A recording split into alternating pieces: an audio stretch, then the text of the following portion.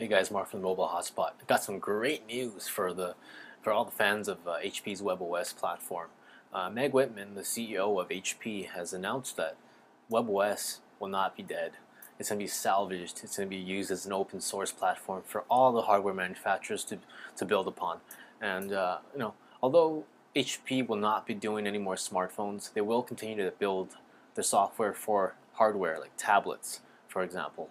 Um, Tablets, of course, the market is owned by iPad, so there's no way for webOS to really uh, take away the majority shares of the iPad, but they can offer an alternative to the platform as well as an alternative to Android.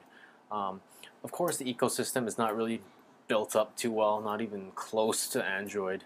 Of course, it can easily beat RIM's BlackBerry World or whatever it's called. I'm not really a BlackBerry fan. Um, but yeah, the news came in.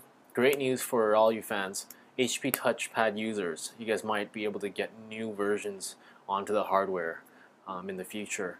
But of course, it's not solid. No one knows if the new software is going to be compatible with the old hardware. But again, there is a chance for you guys to pick up new hardware from HP in the future. So tablets are coming. Of course, there's no definite time when HP will be coming out with a new tablet. They are focused on Windows 8 as well, so they're going to be splitting up their teams, doing different stuff. But I just wanted to throw up the news for you guys. webOS is very much alive. It's open source. Expect different hardware companies like Samsung, HTC.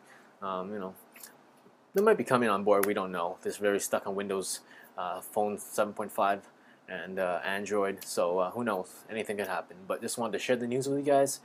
If you guys want to follow up with some more news, check out mobilehotspot.ca. Everything will be down below. And don't forget to subscribe. Peace.